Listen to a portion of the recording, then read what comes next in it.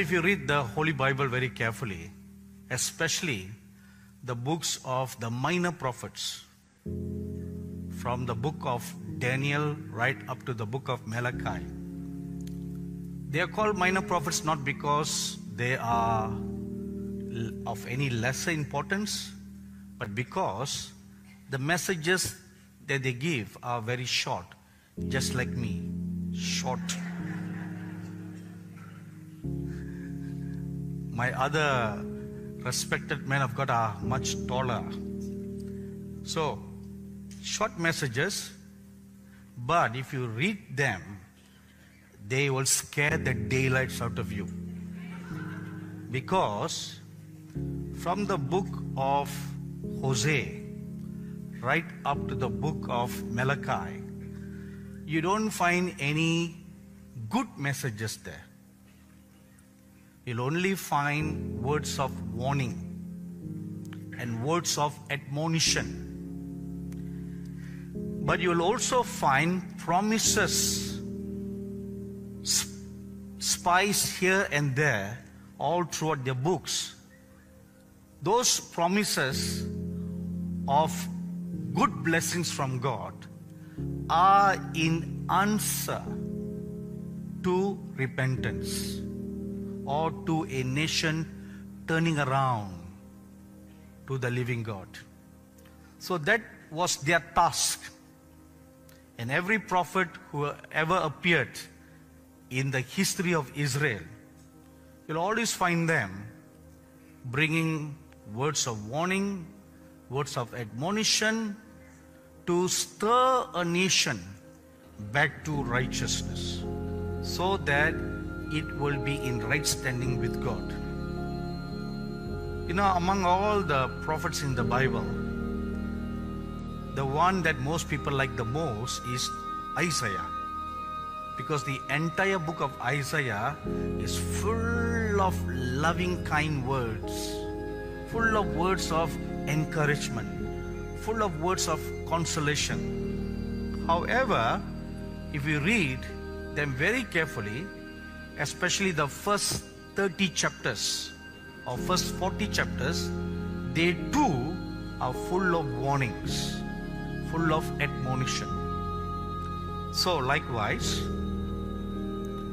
I bring you.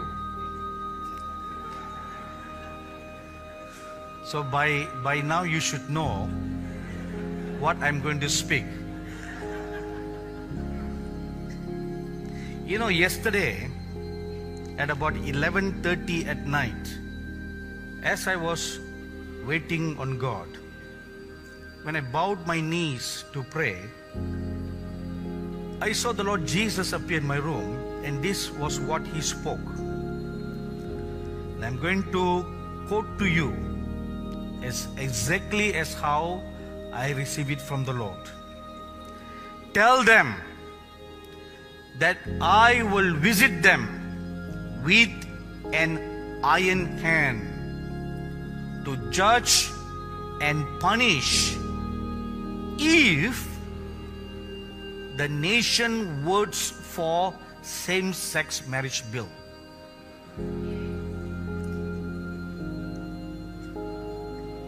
Now I know that you are at a crossroad, right? In fact, you are in a balance. You can tip for righteousness or you can tip for unrighteousness. You can tip either way, you can swing either way. That's where you are right now, at a crossroads.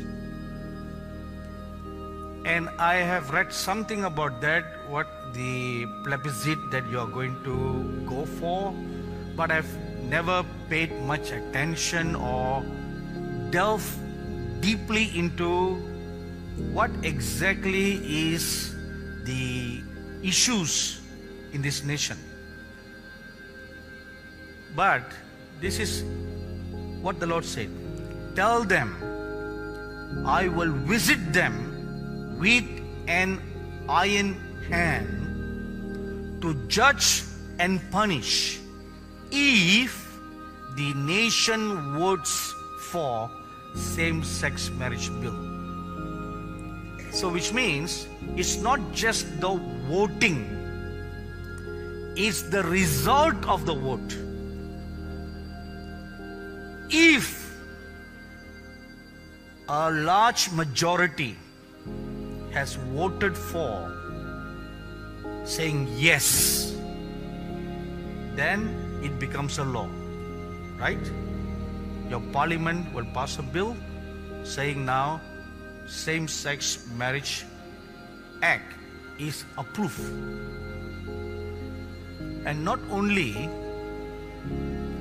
the secular justices or marriage registrars are anxiously waiting to conduct same-sex marriage, there are some churches who are also very anxiously waiting to be the first person to conduct or marry a same-sex partner. See, that is a worse, disgusting act that can be conducted or done in the name of the Lord Jesus. See, when a minister conducts a wedding, the couple stands before him, he stands by the pulpit, and in the name of the triune God, in the name of the Lord Jesus, he's going to pronounce them man and wife. That's what they usually do, right? Now, instead of a man and a wife, there's going to be a man and a man and a woman and a woman. So he's going to stand here and say, in the name of the triune God, I now bless you, man and man, or woman and woman. That's what he's going to do. And in the name of the Lord. So you are going to take the name of the Lord in vain. And you are going to pronounce a benediction. The blessings or the word of blessings that will come out of the lips of a minister, it will be words of blessings. If you read Numbers chapter 6, verses 22 to 24, the Lord God through the prophet Moses gave a command to Aaron how he should bless the children of Israel. And the command was, as soon as Aaron speaks those words, those blessings will come upon the children of Israel. So that is the vested authority on the priest. Because of the anointing that is upon his life, when he speaks a word of blessings, the word of blessings comes out of his mouth as the Lord will bless a couple. So here you have a gay-hearted priest. See, a minister may not be a gay externally, but if you approve such a thing, you are a gay in your heart. You are not a gay externally. You may be a good husband with a good wife, but for you to say yes, for you to say it's okay, this is okay, this is just an alternate lifestyle. If you say that, your heart is a gay heart. Your mind is a gay mind. So, as he thinketh in his heart, so is he. So, as you think in your heart, then you become a gay. You may not be physically, but in the eyes of God, when he looks at you, he sees you as a gay person. You know, when the Lord Jesus Christ was so explicit to say, if a man looks at a woman and lusts after her in his heart, it's not just looking. Because when you walk past by, you are always looking. Even when I stand here, I'm looking. Looking is not the problem. Is what happens after the looking. What is the result of the looking? When you lust in your heart, you are an adulterer. You may not have done it in the flesh. You don't need to commit adultery in the flesh. You have already committed adultery in your heart. In the same manner, when you lift up your hand to say yes and amen to vote for same-sex marriage or gay rights, then you have become a gay in your heart, in your mind. Now, why did God destroy Sodom and Gomorrah? Among the many nations that have existed in the face of this world, the most famous nations for gays, as we all know, is Sodom and Gomorrah. Another word for homosexual people is a sodomite, or the act of homosexuality is also called sodomy. Now, where do we get all those words from? Right from the twin cities of Sodom and Gomorrah. So why did God destroy Sodom and Gomorrah? If you read Genesis chapter 18 verse 20, the Lord God said, and the Lord said, because the outcry against Sodom and Gomorrah is great, and because their sin is very grave, the cries that came from the land was very great and grievous in the ears of the Lord. Now that's what God said. Now when the two angels that was sent to spy out Sodom and Gomorrah, when they came into the land, now this is what they said.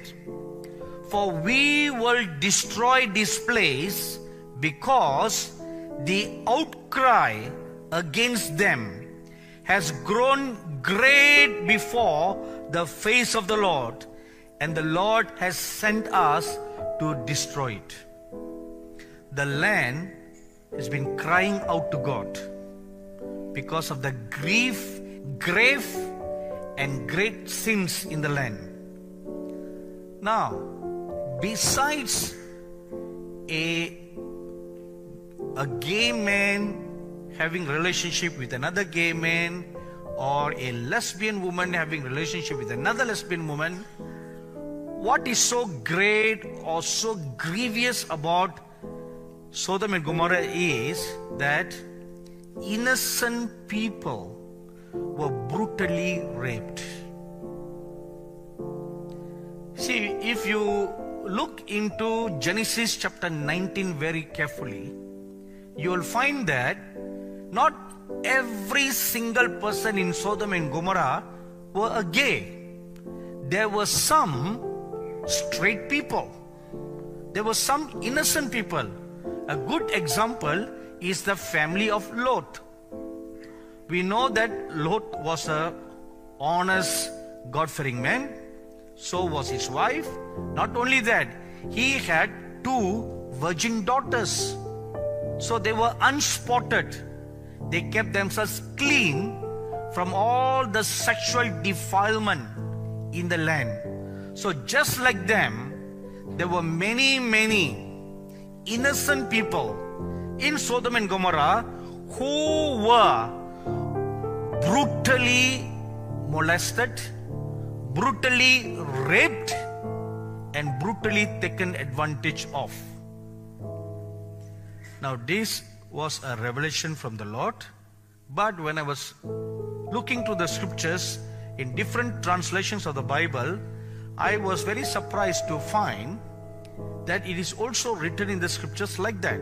In Genesis chapter 18 verses 20 and 21, in the Message translation of the Bible, it says like this: God continued, the cries of the victims in Sodom and Gomorrah are deafening. The sin of those cities is immense. I am going down to see for myself. See if what they are doing is as bad as it sounds.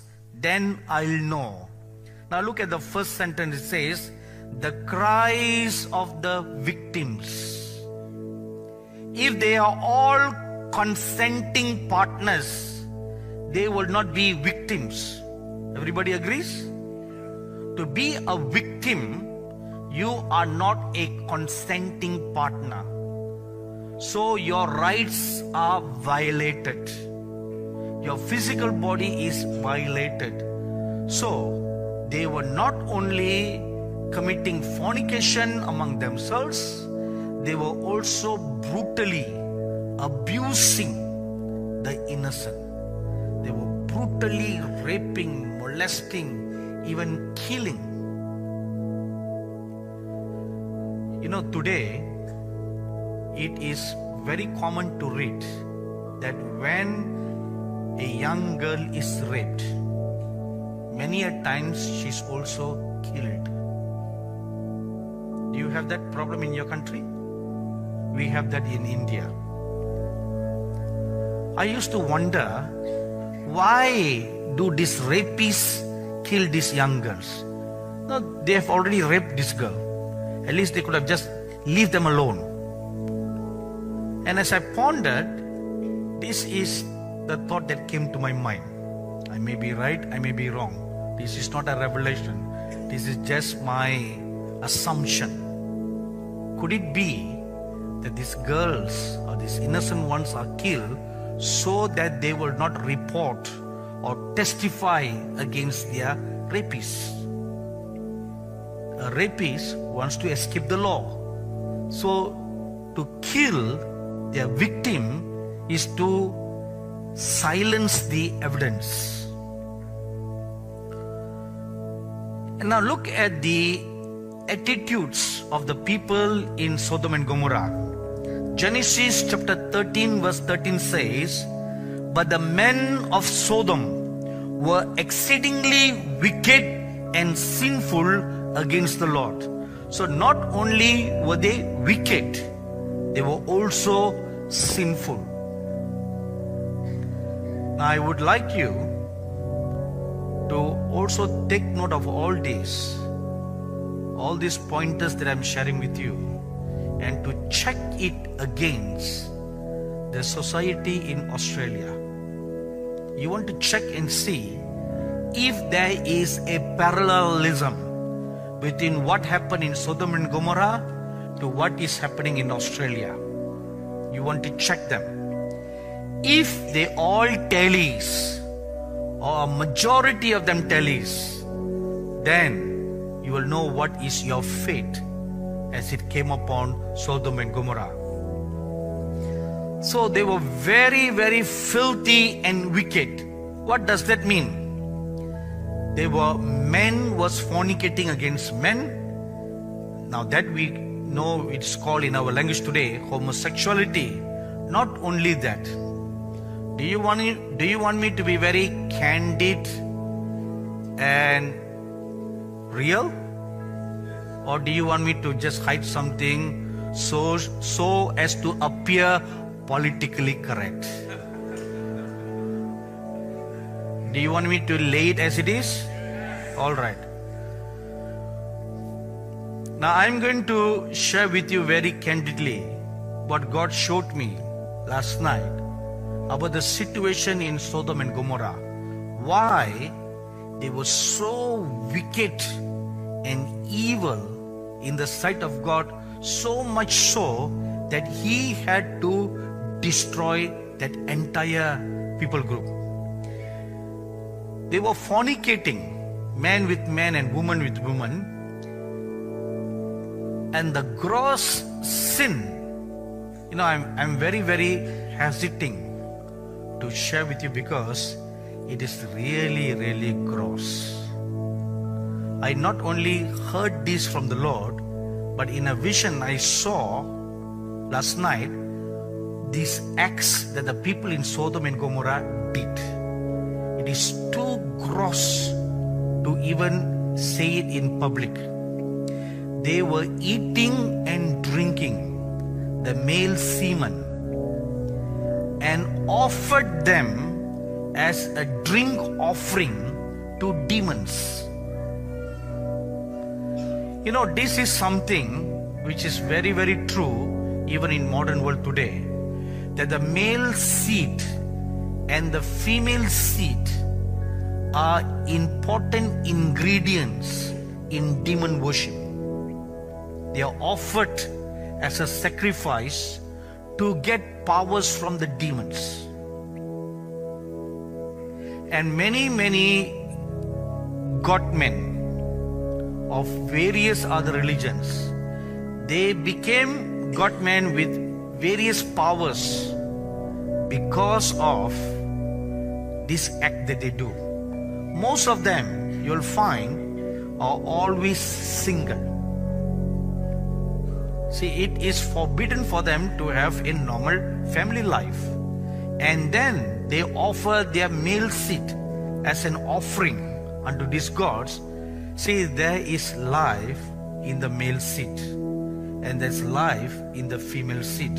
So you're taking that life and you're offering it. It is like offering a baby as a sacrifice.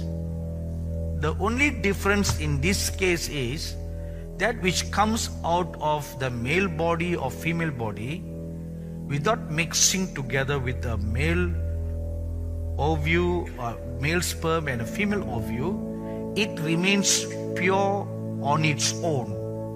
So that which is offered as a sacrifice to these demons are an undiluted, unadulterated sacrifice. So it's a pure sacrifice of high power. And that results in the godmen being endowed with powers from the evil one. You know, when my father was a Hindu priest, I remember I was very small at that time. I used to remember seeing him, that when he came back home after his work, he had a normal job as a mailman, and all his spare time he devoted himself as a priest.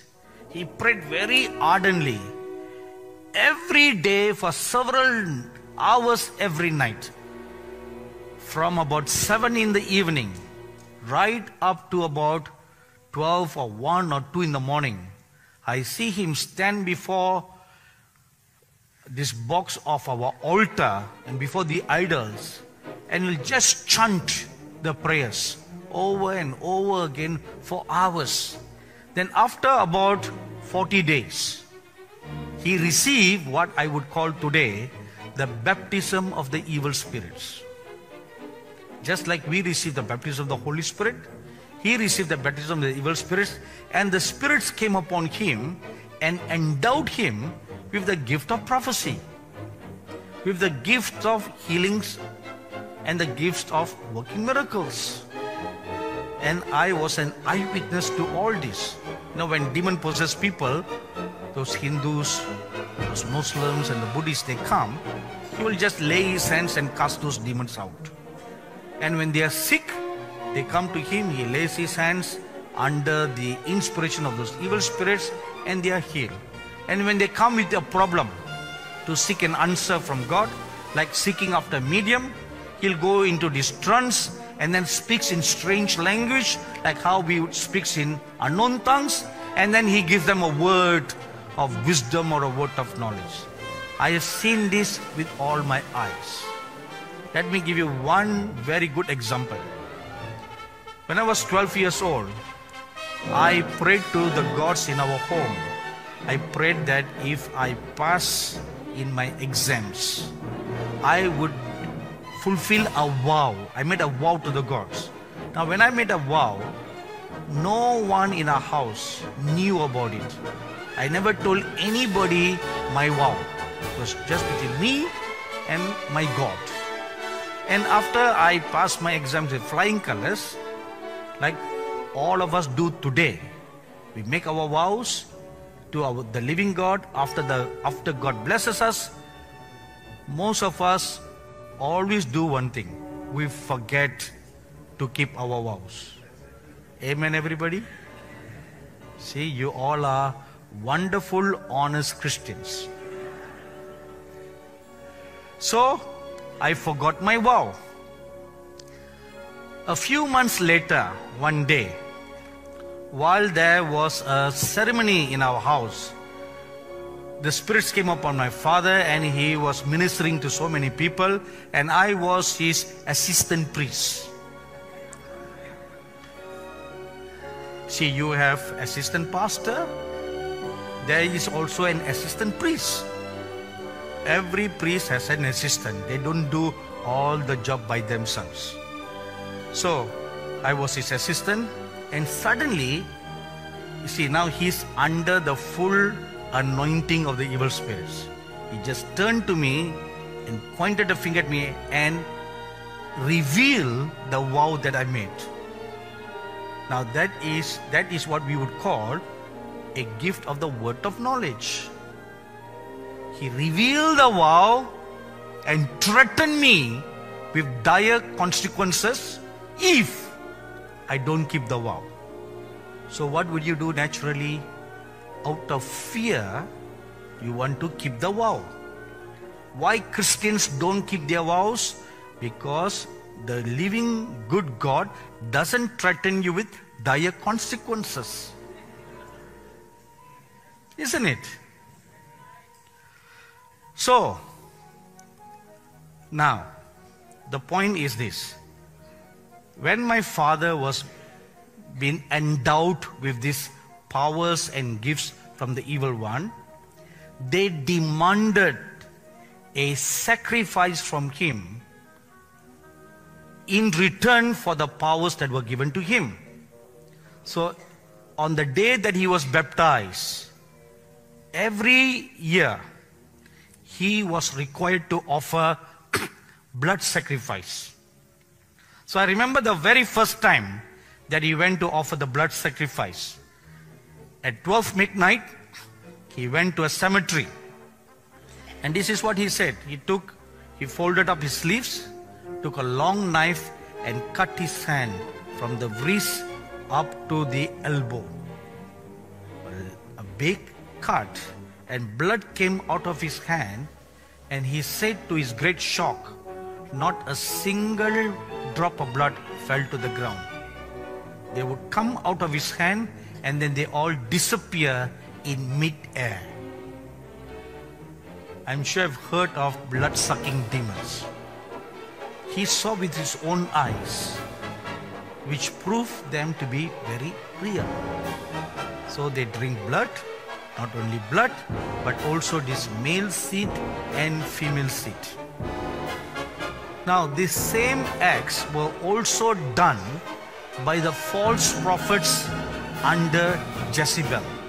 If we read 1 Kings chapter 16, verses 31 to 33, and chapter 18, verse 19, there were 850 false prophets under Jezebel.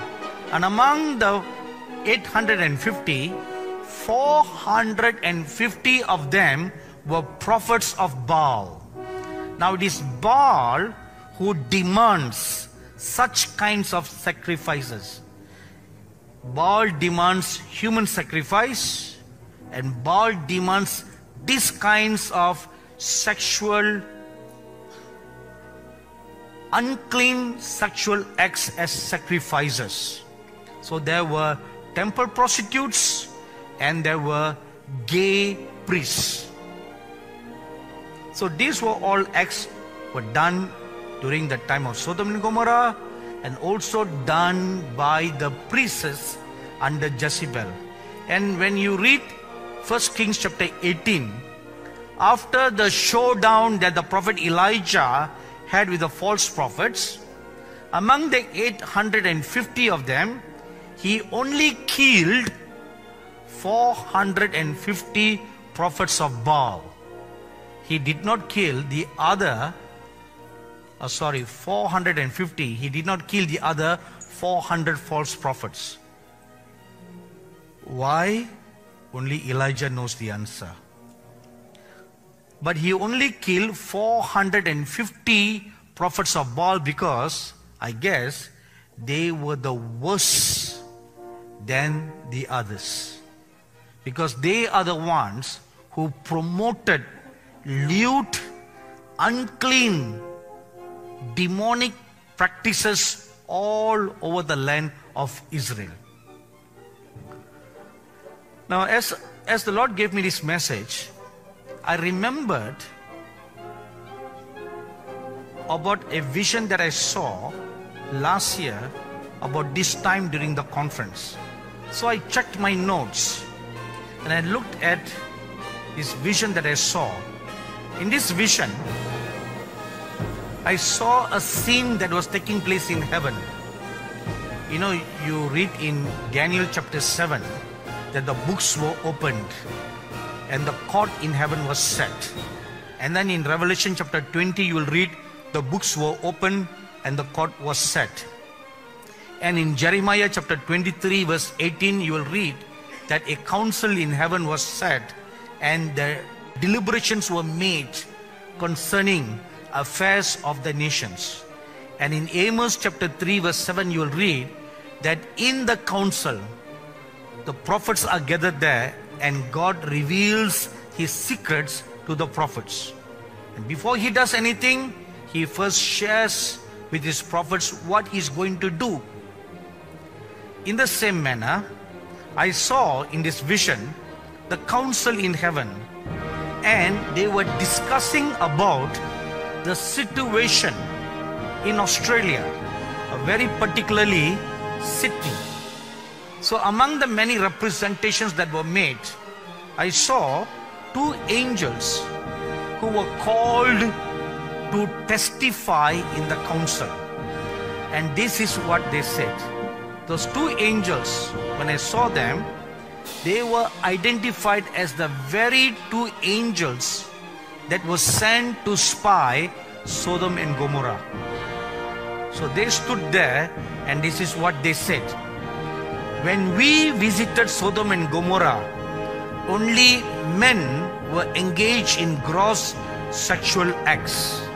But here, meaning this nation, it is woman with woman, mankind with animals, parents with children, and some grandparents with their grandchildren. These parents engage in sexual perversions with their children as if they were husbands and wives. See, that's the report that's been submitted in heaven. That's their findings. When they went out all over the city, all over the nation, and they saw what was being done. The things that were done publicly and the things that were done in the secret. See, don't ever think just because you are within closed doors, closed environments, no one sees you. A human being may not see you. A human eye may not see what your left hand is doing and your right hand is doing. Human eye will not see. But the eyes of God that goes out all over the world, it sees everything.